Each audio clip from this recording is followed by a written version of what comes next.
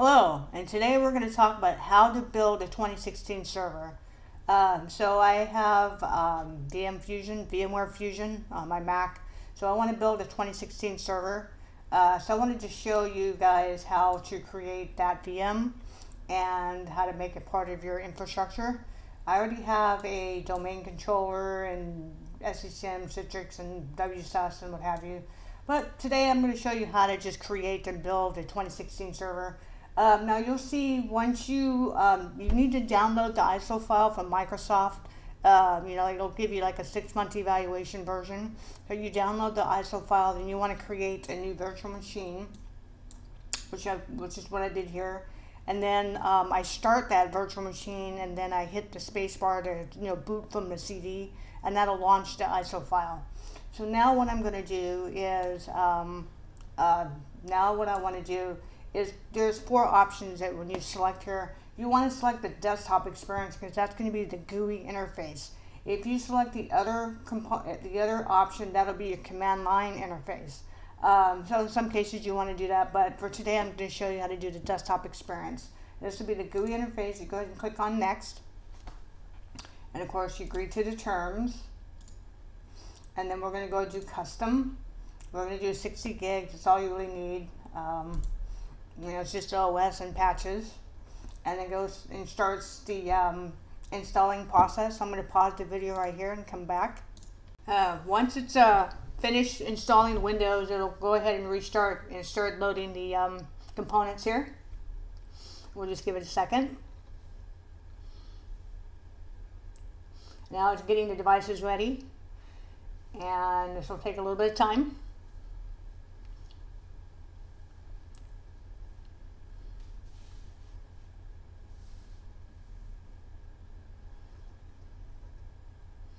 And then it restarts the VM, as you can see.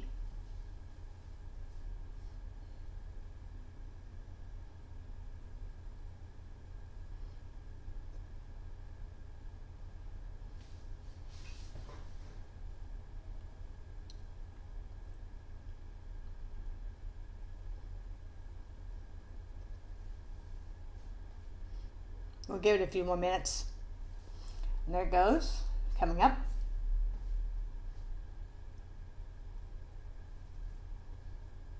Alright, so I'm going to give it a password. I thought I was typing. There we go. Oops, I'll try one more time. There we go, finish. Now it's going to build a local administrator account. So now what I want to do is I want to log in. I'm going to enter that password in. I'm going to bring this up a little bit, make this a little bigger. Oops. And there is your 2016 server environment. It didn't take long. But now I want to add it to my domain. So I'm going to go ahead and do that. I already have my domain controller ready. So I want to go ahead and change my name to, let's see, I'm going to call it Win 2016.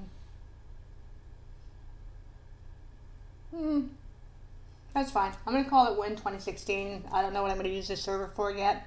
So I'm going to go ahead and do that. I like to give it a name first and then restart it and then add it to the domain. So when you do that, it's the proper way to do it. So I'm going to restart the machine one more time. And of course I'll have to restart it again once I add it to the domain.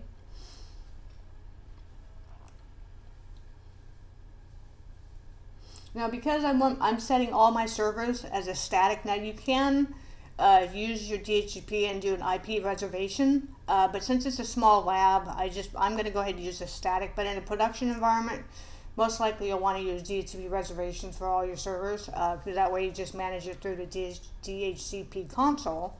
But for a small lab environment, I'm just going to go ahead and use the static for this. So just I'm going to go ahead and log in, my password. Now I'm bridging right now. I'm bridging the Ethernet to my Mac right now.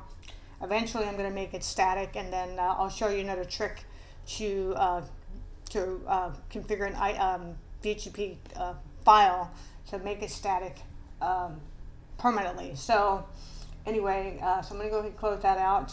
So now I'm going to go ahead and add it to, now what I want to do, before I can add it to the domain, I need to switch to the other MAC address or other VNets. So I created one here called, so it's going to configure that.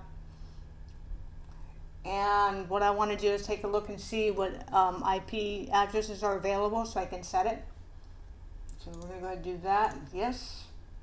Now, I'm going to take a look at the command line. So we have 129. We don't want that. So I'm going to give it an IP, so I'll be right back. Okay, now I'm at the DHCP server, well actually the DNS, and I'm going to give it a static of 168, and I'm going to do 132. And then I'm going to create a associated pointer record. I'm going to add the host. So there we go. I'm done there, and you can see 116. And we want to do the reverse lookup. And then there it is. There's your reverse lookup. So 132. That's what we're going to use. So now I'm going to go ahead and give this a static.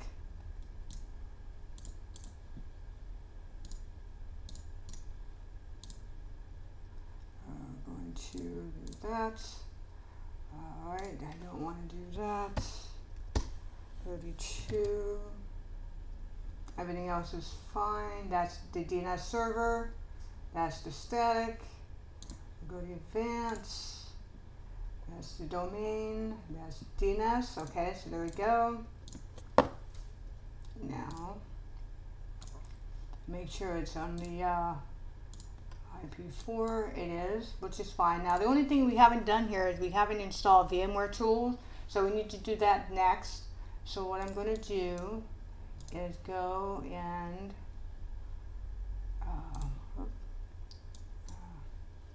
close this out. There we go. We'll see what's control panel. Let's see. We have VMware tools installed. I'm not even on the wrong group. Hold on. All right. Right back. Okay, so now I'm back on the 2016 box. I was on the wrong box before, so now I'm going to give this thing static.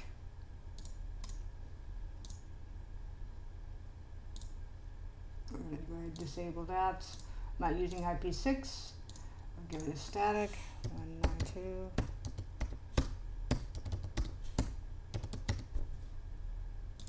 That's fine.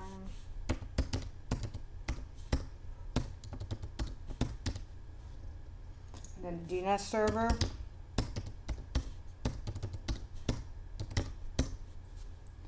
Advanced. I'll go ahead and add that. I'm going to register all this stuff. Alright.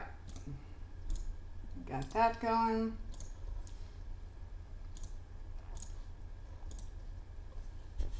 We'll go ahead and renew. Oops. First thing that we need to do, also we need to install the VMware tools. So we're going to go ahead and do that next. That'll help. Okay, now you see it's got a proper IP address, but now we need to install the VMware tools. Make things run a little faster, and networking will run better, and the graphics will run a little better. So we're going to do that next. And sometimes it takes a moment to load, but I think I'm just going to hurry up and there we go.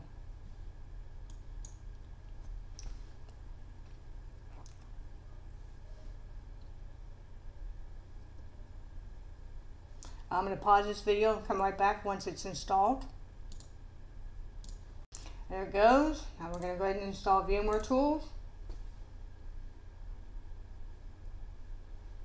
And this will take a couple of minutes.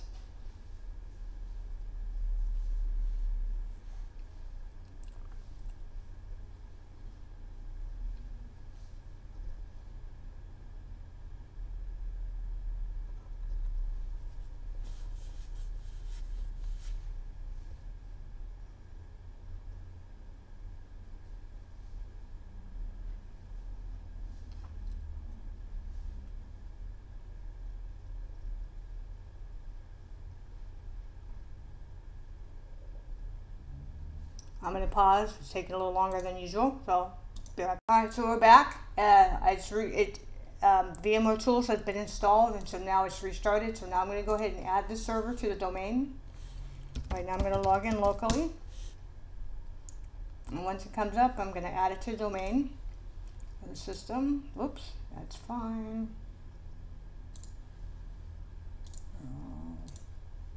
I'm going to change this. Now we can make it to the domain.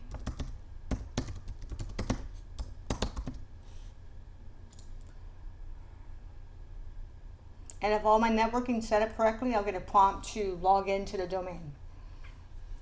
So it may take a moment. There you go.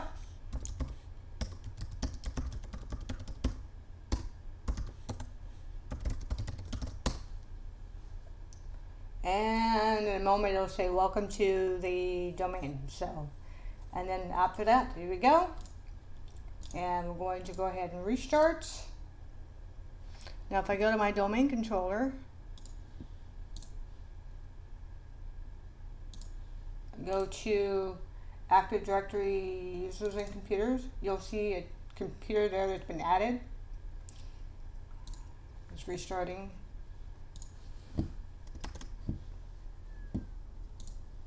And then there's the server. I'm going to move this one to the OU that I want.